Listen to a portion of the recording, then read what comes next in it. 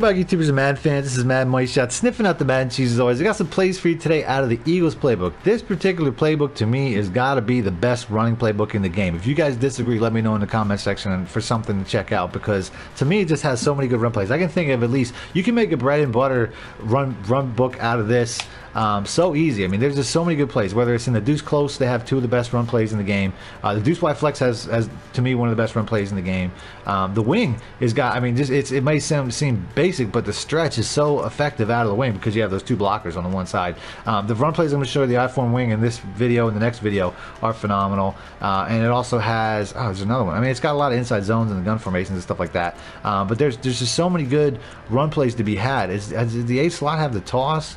Is that one of the ones I'm thinking of? It's got the counter, but I mean, there's just so many good run formations. Like I said, by far, to me, the best run playbook in the game. And then I'm going to start off this video by showing you some really great run plays in this I-form wing formation. Now, I could have did this particular setup out of a couple different playbooks, but I chose the Eagles playbook because I'm seriously considering doing a full ebook breakdown out of this. But I wanted to get you guys' feedback. In my last video, I also put out, I asked you guys if you wanted me to do one out of the Cardinals, but that's really the three big ones. The Cardinals, Eagles, and the Packers are probably the three biggest ones I'm going to try to do next. I'm going to do a defensive video first. I might do a custom playbook soon, but these are the ones I'm kicking around. So let me know in the comment section what you guys want me to do, what you guys want to see. But for now, I'm going to start off with a play that I already put out earlier in the year, just so I can mow through it quick. It's still one of the best run plays in the game, the halfback power O.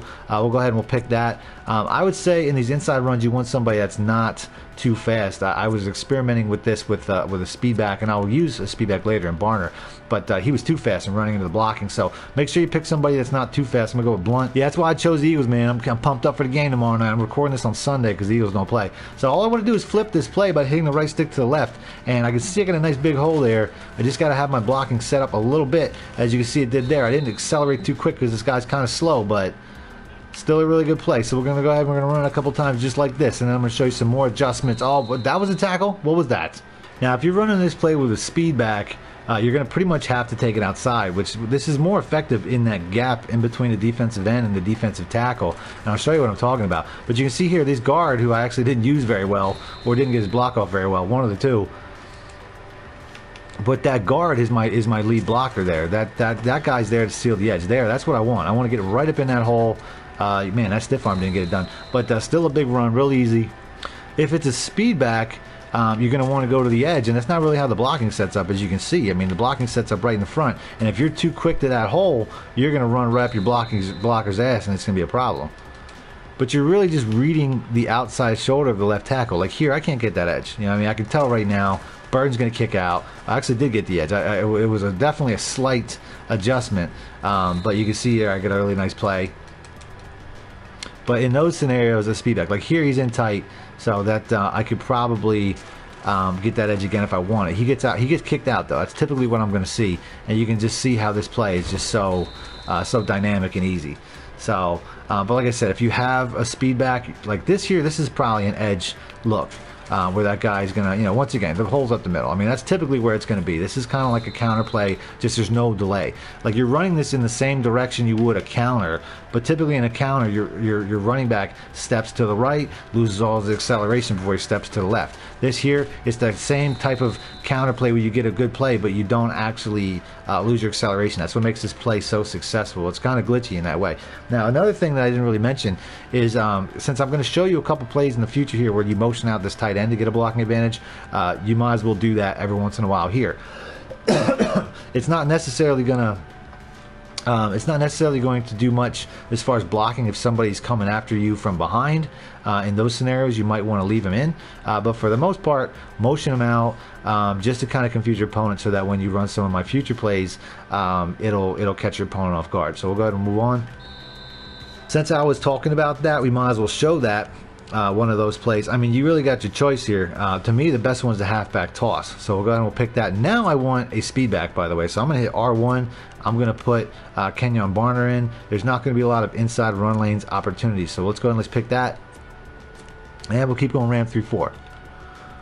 So this here, like I said, I want to motion this guy out. Now, what makes this play better than the power G is you have 2 pulling guards.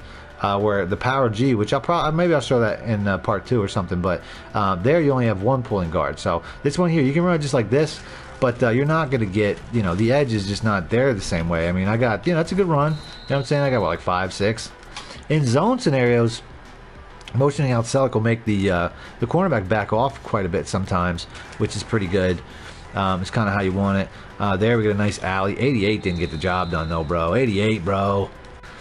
Yeah, I mean, you know, this here, if the blocking sets up like I'm hoping it will, I might have to go back to LeGarrette Blount. They're definitely blocking better for LeGarrette, but you know, you just get a nice one-on-one outside, which is the way to go. Yeah, there's a lot of really good run plays in this formation where you can motion out the tight end and the blocking man. The halfback power G was a play I put out last year that was incredibly dominant. The halfback toss is a lot like the power G, but you have multiple pulling guards and actually your guard and your tackle, so it gives you even more of an advantage. But the play that I like the most is the halfback stretch. So I'm going to go ahead and pick that. I'm going to go with speed on the outside because I think that's the best way to go. So we'll pick that. Ran 3-4. Yeah, this play right here, I mean, it's real easy. You're just going to basically motion out the tight end, who luckily is one of my blocking tight ends. And I just feel like the blocking holds up a lot better because there's not as much pulling linemen to create gaps for good defenders to shoot through, fast defenders. Yeah, the stretch play just holds the blocking better. I mean, you don't have, like, that guy's coming down right in the gap and is going to totally mess this up. But, like, here you definitely would want to, I don't know, maybe flip it or something with that guy kind of getting right in that gap. You know he's coming. So I'll go ahead and flip it to the other side. Take the easy way out. But, yeah, this is a better blocking setup. If they're stacking heavy like they were on that play, what are you going to do? So that was actually a much better scenario. They're stacking heavy on the weak side this time. So we're going to go and motion over. A lot of times the cornerback will drop off, which is really good. 88, you got to get that, bro. You got to get that, bro. Oh, that was too early. It was too early, man. Good play. But yeah, a lot of times we motion out this tight end, your zone corner will drop off. Here he did not, so it's probably, who knows, maybe it's a man. But basically, well, he drove him like crazy out of that play. Oh, man. That was setting up for so much better. But yeah, that was a really great drive block by Selleck on the corner. He just took his ass out of the play. So that's the point. I mean, that's the point of this play. You want a tight end out there just mowing corners, and I'm just like not running really good right now, and it still worked out somehow. That was crazy. Good play by Barner, baby. I tell you, man, get Barner if you're in CFM, go get him. So you know, they're really stacking heavy to that side. So I'll flip it to the other side every once in a while. Really good blocking there. That was a receiver shutting Norman back right there. Nice. I don't really think that he's got it like that. But remember, you can always flip the play. Just go to the other side if somebody's really stacking heavy, and the back door is typically open, as you can see there. I want to show some of my favorite pass plays out of this. This one here is so money, the PA boot flow. Just make sure that you have a mobile tight end slash fullback slash, you can put a running back out there. If you got a receiving back, you can cheat, put him in there. I'll do that. I got, I don't even know who's healthy, man. I think Smallwood's it. We'll see if he's actually out there. Otherwise, honestly, I'll just keep Trey Burton. Trey Burton's fast. He's nice. I don't want to take him out and get screwed once I start the play. But we'll go ahead with the PA boot flow. Love this play. And we'll keep going, ran 3-4. Yeah, this play right here, you know, it just, you can run it just like this. I typically like to motion the fullback just a little bit, just to get him out a little head start to where he's going, because he's going to be a really reliable option in the flat, as you can see there in the first play. I mean, nobody even covered him, and I don't know why, but it happens that way a lot. Yeah, and the reason that is because, you know, most of the coverage is going to get pulled back in a zone scenario against Jeffrey. You would almost have to man the fullback. Here we got the X route. The X routes are great. The X route and the fullback really are playing off each other high and low. And then if it's a cover 3, you know, the triangle route's really good. Even if it's not a cover 3, like that's not a cover 3, he's still a good play. So no real adjustments needed. Like I said, Burton is a good one. Motioning him out, but you could also motion in Jeffrey. If it's a cover 3, motioning in Jeffrey's pretty good. I think him on a streak or a in-route smart routed is a little bit better, so he can be turning towards the ball when you throw it to him, but that's me. But he's fine the way he is too. I mean, that comeback route outside is not too bad. As you can see there, I threw it a little bit quick because of the pressure, but it's all good. But yeah, really good play. I mean, there's just small adjustments to make it better. But it has everything you need out of it as is. I mean, that X route is definitely one of the better ones. It's hard for users to stick with a route so long, or the computer for that matter. But that's really, it's him and Burton are like the big ones. And then if you pre-diagnose cover 3, then the circle route is a really good one as well.